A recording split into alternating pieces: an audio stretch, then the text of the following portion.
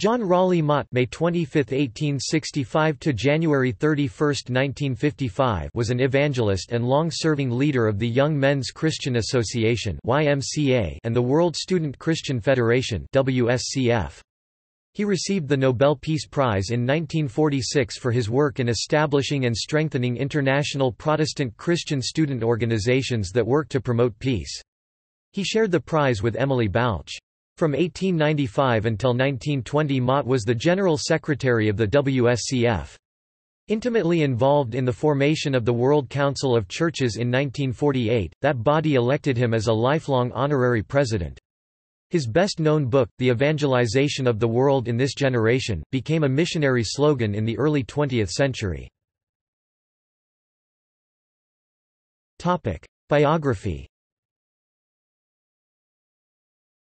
Mott was born in Livingston Manor, New York, Sullivan County, New York on May 25, 1865, and his family moved to Postville, Iowa in September of the same year.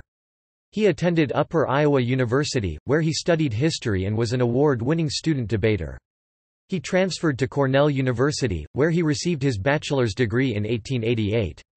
He was influenced by Arthur Tappan Pearson, one of the forces behind the student volunteer movement for foreign missions, which was founded in 1886.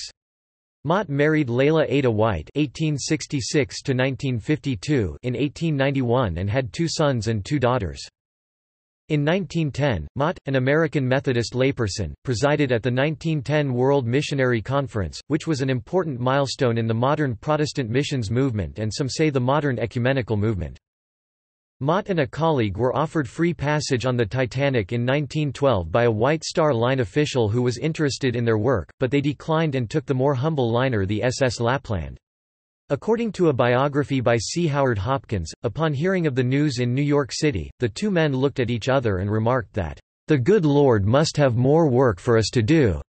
After touring Europe and promoting ecumenism, Mott traveled to Asia where, from October 1912 to May 1913, he held a series of 18 regional and national conferences, including in Ceylon, India, Burma, Malaya, China, Korea and Japan. He also worked with Robert Hallowell Gardiner III to maintain relations with the Russian Orthodox Church, and Archbishops Tikhon after the Russian Revolution.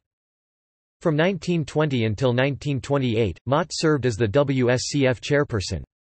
For his labors in both missions and ecumenism, as well as for peace, some historians consider him to be the most widely traveled and universally trusted Christian leader of his time.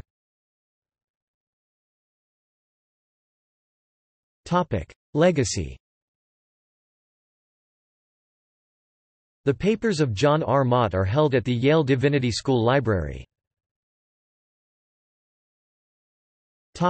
Veneration. Mott is honored with a feast day on the liturgical calendar of the Episcopal Church USA on October 3. Writings: The Decisive Hour of Christian Missions 1910, World Student Christian Federation 1920, Cooperation and the World Mission 1935, Methodists United for Action 1939, The Larger Evangelism 1945. See also 1910 World Missionary Conference, Christian Ecumenism, History of Religion in the United States. References. Further reading: Cracknell, Kenneth and Susan J. White. An Introduction to World Methodism. Cambridge, Cambridge University Press, 2005. ISBN 0-521-81849-4. Fisher, Galen Miriam. John R. Mott, Architect of Cooperation and Unity. New York, Association Press, 1953. Hopkins, Charles Howard. John R. Mott, 1865–1955. Eerdmans, 1979. ISBN 0-8028-3525-2. Hopkins, C. Howard. History of the YMCA in North America 1951. Mackey, Robert C. Layman Extraordinary, John R. Mott, 1865–1955. London, Hodder and Stoughton, 1965. Matthews, Basil Joseph. John R. Mott, World Citizen. New York, Harper, 1934. Primary sources: Mott, John Raleigh. The Future Leadership of the Church 1909 online.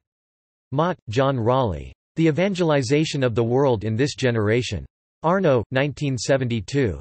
ISBN 0-405-04078-4. Mott, John R. 5 Decades and a Forward View 1939, Autobiography topic External links Nobel Committee Information on 1946 Peace Laureates Biography at Nobel Prize. Org.